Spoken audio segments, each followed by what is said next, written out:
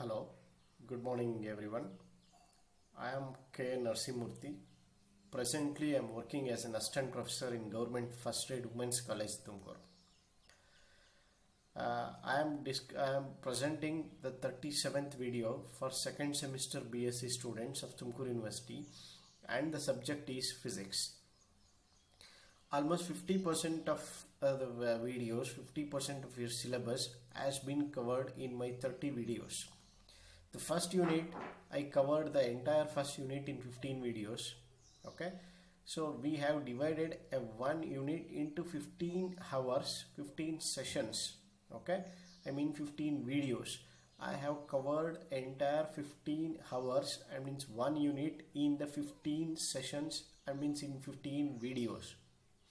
The second unit is again I covered in the another 15 videos. Okay, so totally in the 30 videos it covers the exactly 50% of your syllabus.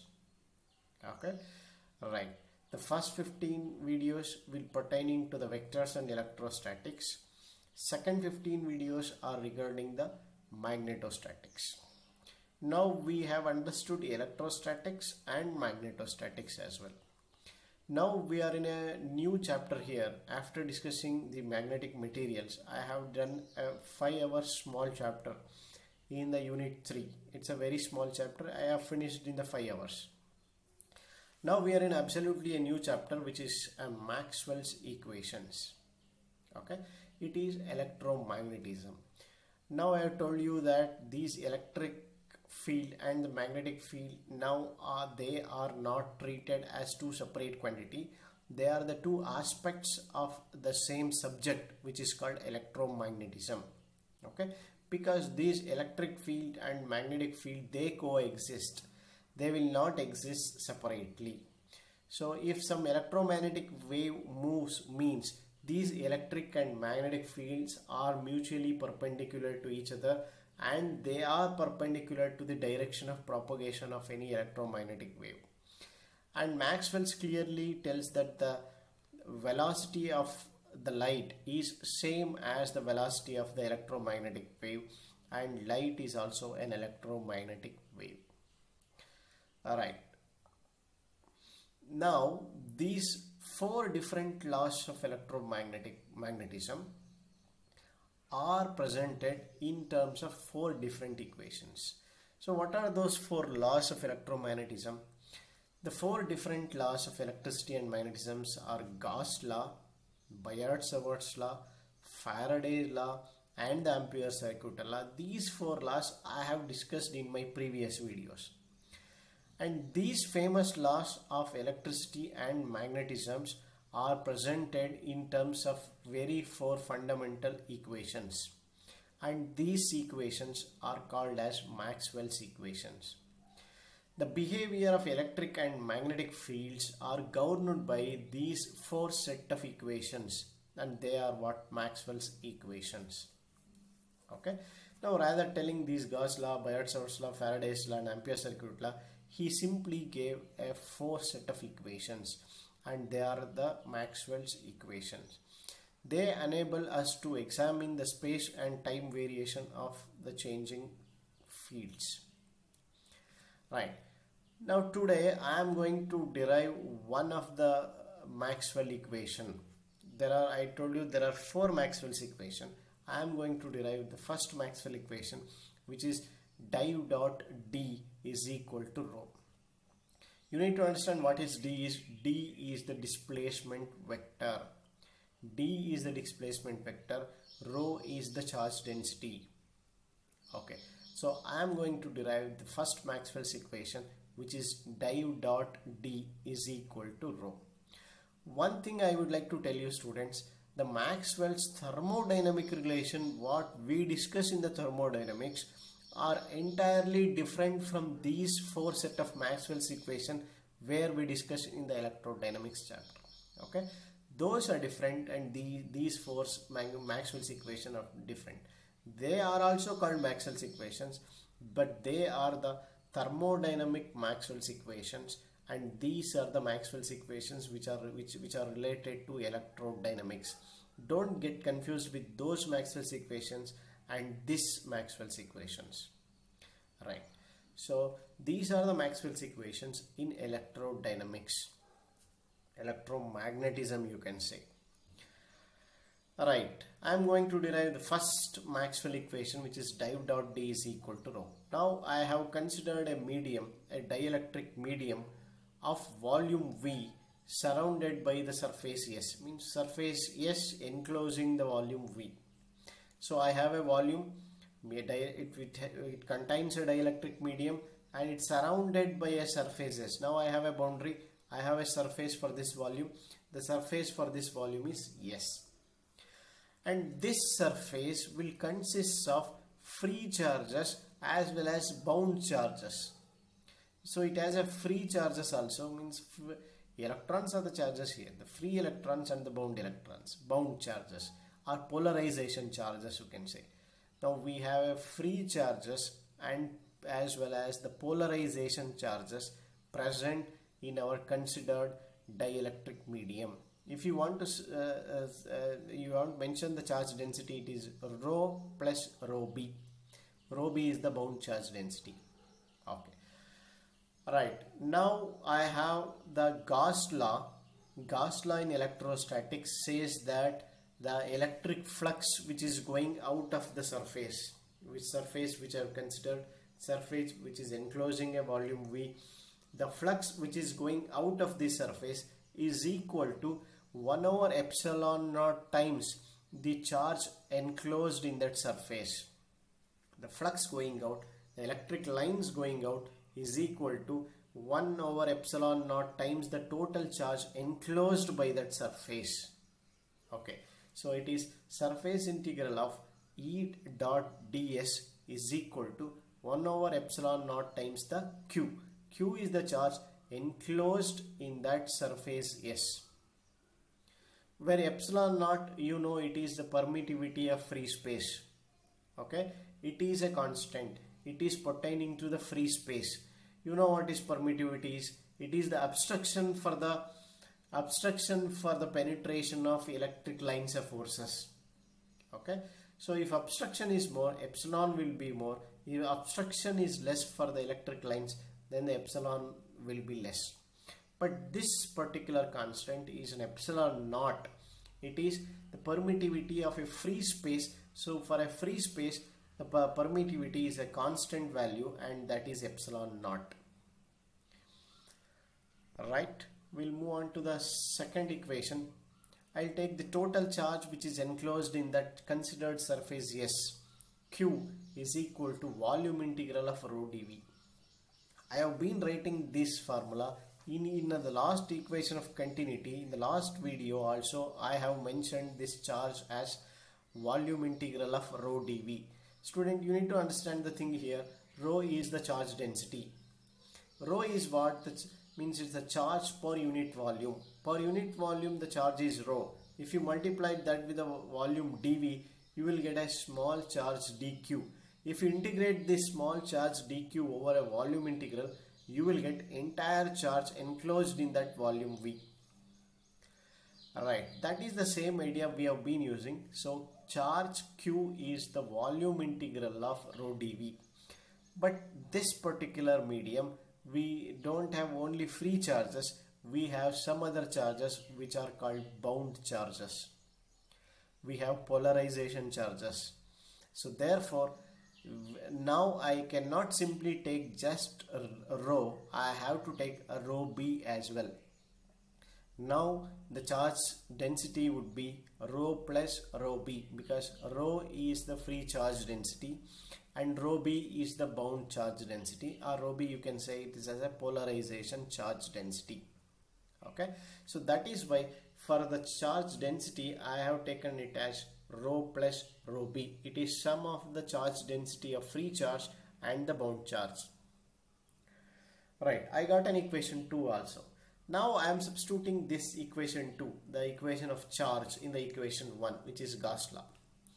Now our equation 1 becomes surface integral of E dot ds is equal to 1 over epsilon naught times the charge I have to substitute there.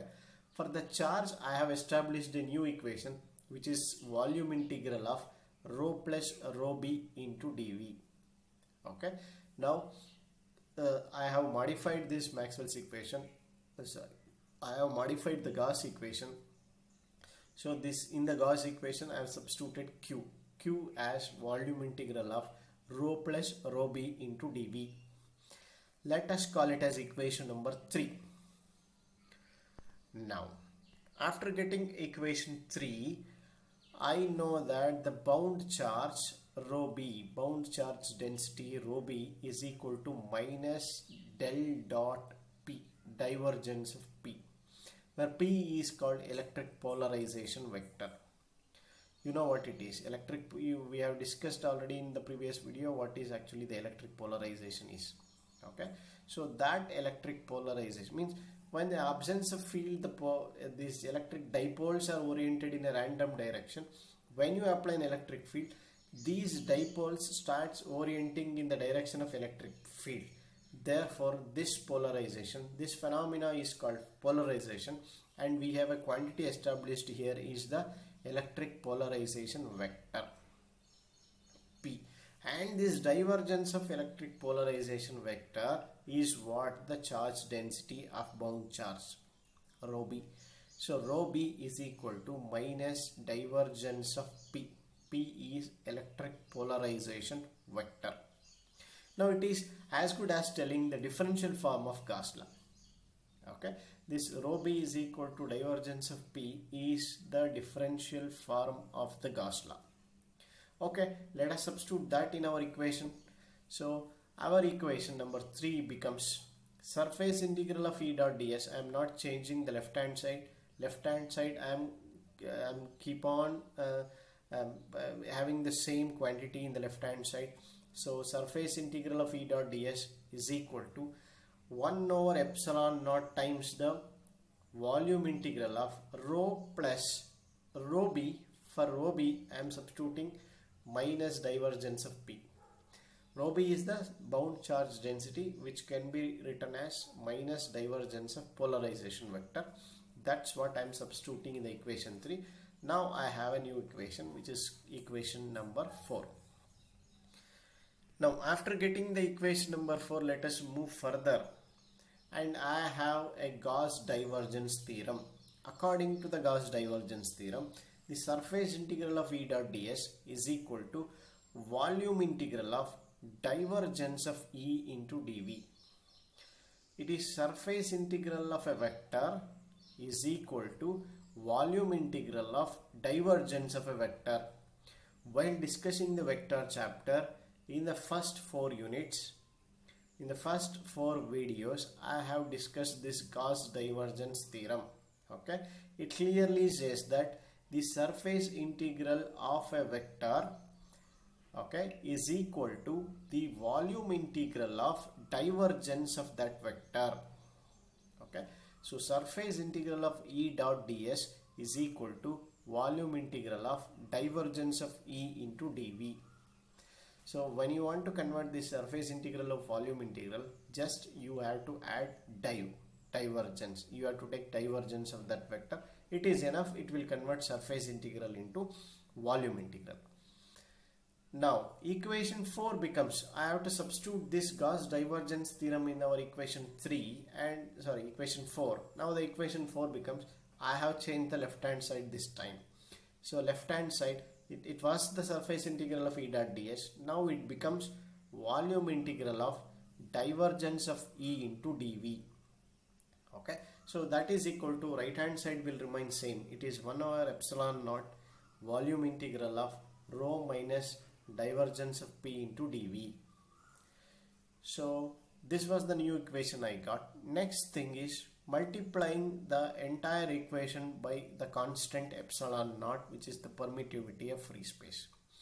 If I do multiply on both sides, I have to write an epsilon naught here in the left hand side. It's a volume integral of divergence of epsilon naught E into dv is equal to, here in the right hand side epsilon naught cancels and it's a volume integral of rho minus divergence of P into dv. Right, left hand side epsilon naught comes and the right hand side epsilon naught cancels. Now the thing is, let us have some, I will take this p to the left hand side. If I take p to left, both are volume integrals, I can take out the p to the left hand side. So it's volume integral of divergence of epsilon naught E plus p into dv is equal to volume integral of rho dv. Now you know I am introducing a new quantity here, epsilon naught E into E plus p is the quantity which I am calling it as displacement vector. Epsilon naught E plus p is the displacement vector. Therefore I am substituting d instead of epsilon naught E plus p. Now we have a volume integral of divergence of d into dv is equal to volume integral of rho dv. So both sides I have a volume integral. I can equate the quantities which are inside the volume integral easily. So therefore it is divergence of d is equal to rho.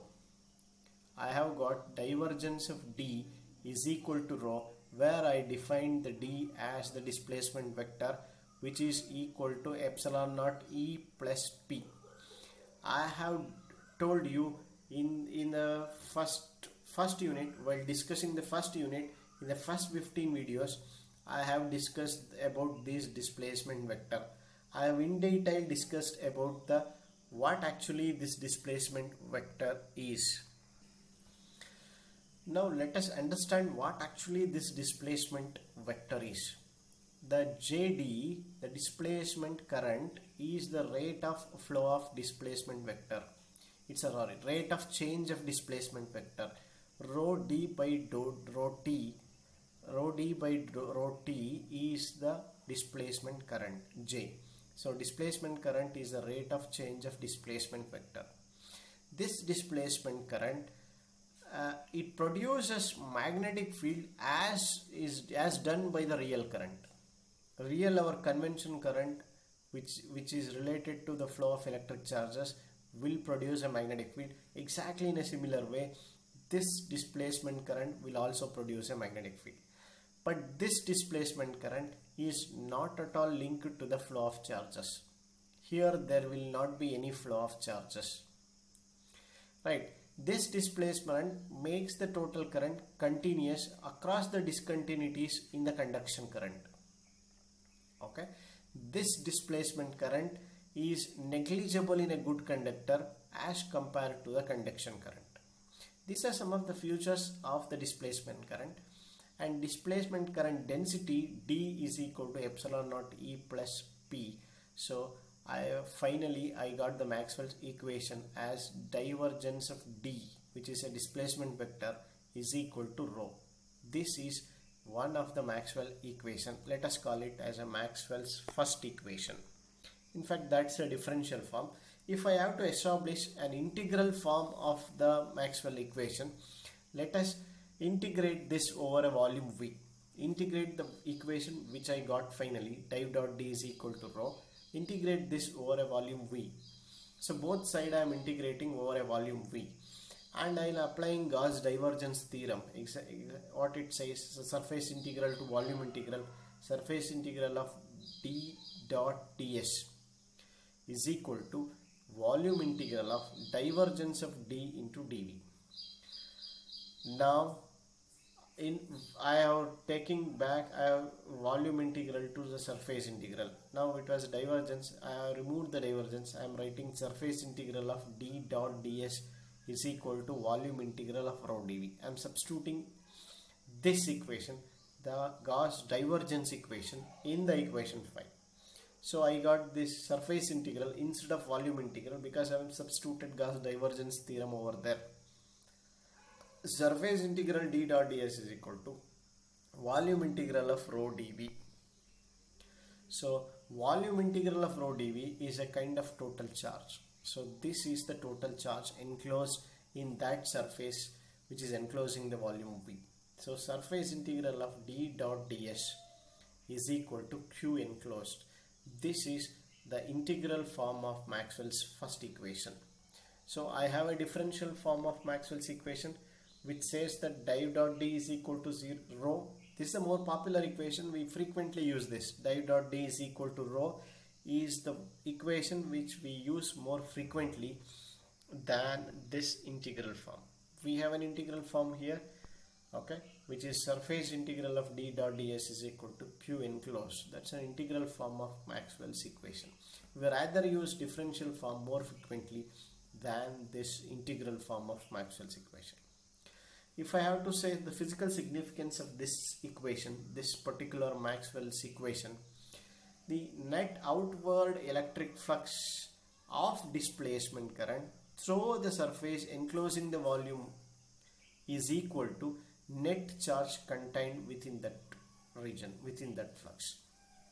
So this equation clearly tells you that the net outward electric flux of this displacement vector through the surface which I have considered enclosing the volume V is equal to the net charge contained in that surface. Another important point I can make out here is the lines of flux either entering or leaving the closed surface. Conventionally, the positive charge are sources from where the flux lines originate, and negative charges are where the lines of forces sinks, where flux lines terminate. Okay, so in the positive charge flux lines originate, in the negative charge flux lines terminate. This is indirectly told by the first Maxwell's equation. Lines of flux either enter or leaves a closed surface. Conventionally, positive charge are the sources where the flux lines originate, negative charges where the flux lines terminate. Hence, this equation will confirm a kind of confirmation that for the existence of positive and negative charges. This Maxwell's equation is a kind of confirmation for the existence of positive and the negative charges. So I have finished, I have done with the first Maxwell's equation. In fact, these Maxwell's equation very important for the exam. Lot of applications are there of this Maxwell's equation. Do learn these Maxwell's equations and you please learn the derivation of Maxwell's equation. Practice it. You can learn this equation. Very important for exam also. These are some of the books which I have referred. Griffith's Electrodynamics, a tough book, but it's a good book. And these two books are on to the syllabus, are exactly on dot. Okay, no extra things have been written in these books. So go through these books. You can understand these Maxwell's equation very well. Thank you very much.